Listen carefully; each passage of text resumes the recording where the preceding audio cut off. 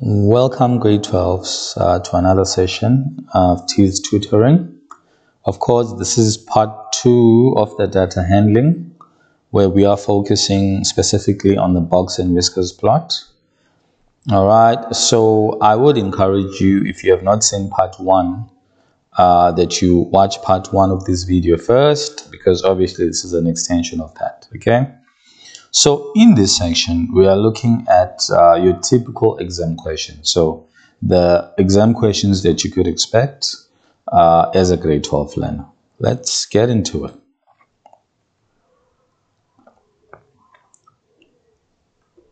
All right. So for 1.1, you are given 2 boxes and whiskers plots, 2 different classes, class A and class B. And of course, we need to answer the question. Complete the 5-number summary for class A. So we're only doing the 5-number summary for class A. If you remember from part 1, you were given the 5-number summary, the 5 numbers, and you had to use those 5 numbers to sketch the box and whiskers plot.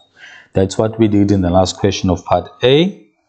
But here you are actually given the box and whiskers plot, and you actually have to get the 5-number summary from the box and whiskers plot. So you basically do the opposite of what you did in part A.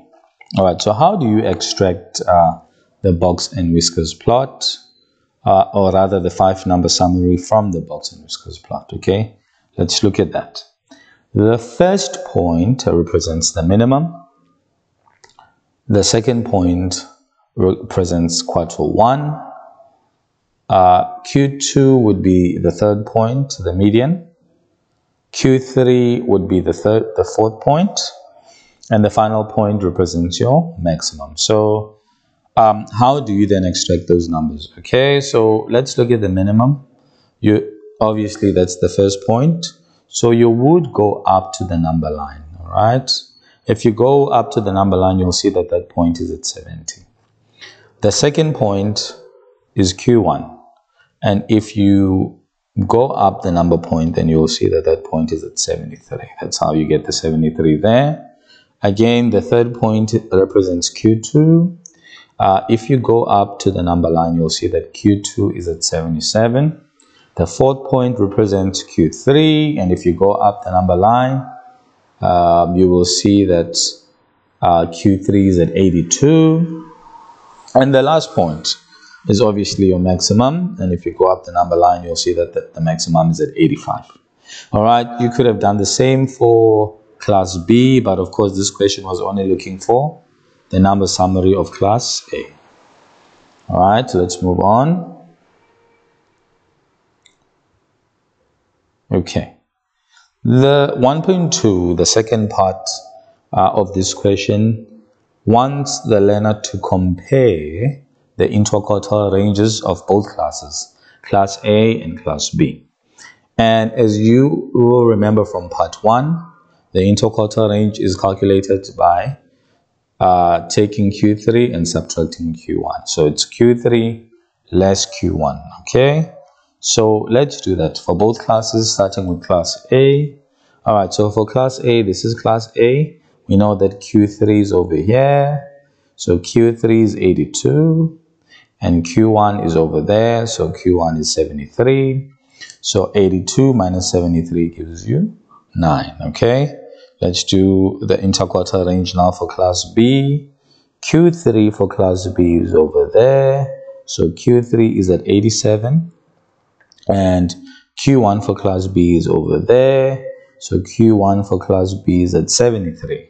So 87 minus 73 will give you an interquartile range of 14. All right. And we could see that class B, if we are comparing, has a larger interquartile range than class A, which means that class B has more values in the interquartile range than class A. All right, so that is how you could compare those values. All right, okay, let's move on to the last part of this section.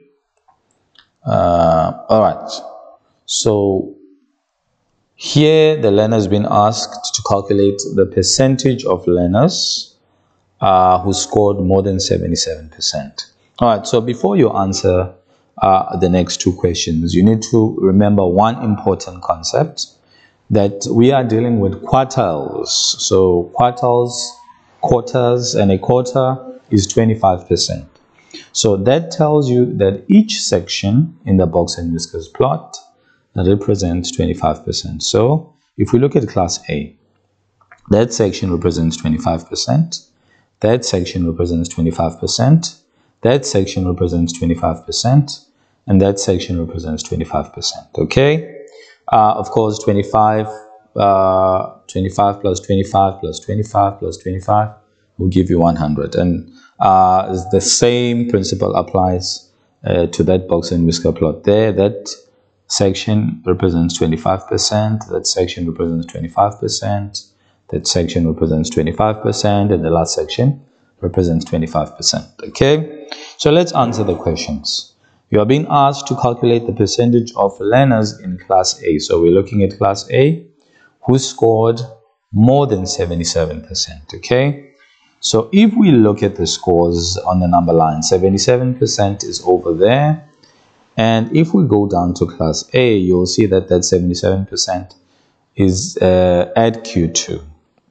All right. So basically the question is asking you the percentage of learners who scored more than Q2, because Q2 is at 77% for class A. So that percentage of that learners would be that section and that section, the one who scored more than Q2 or more than 77%. So it would be 25 plus 25, which gives you 50%. All right. And then, of course, we answer 1.4 the same way, but this time for class B. So you calculate the percentage of learners in class B who scored less than 87%. Okay, so that's 87%. And if you go down to the box and whiskers plot, you'll see that 87% is at Q3. All right, so how many of those learners scored less than Q3? So it would be 25 plus 25 plus 25, scored less than 87%. So that would give you 75%. Okay, so thank you, learners, for tuning in. Again, I ask you to subscribe if you haven't done so already. Till next time. Bye.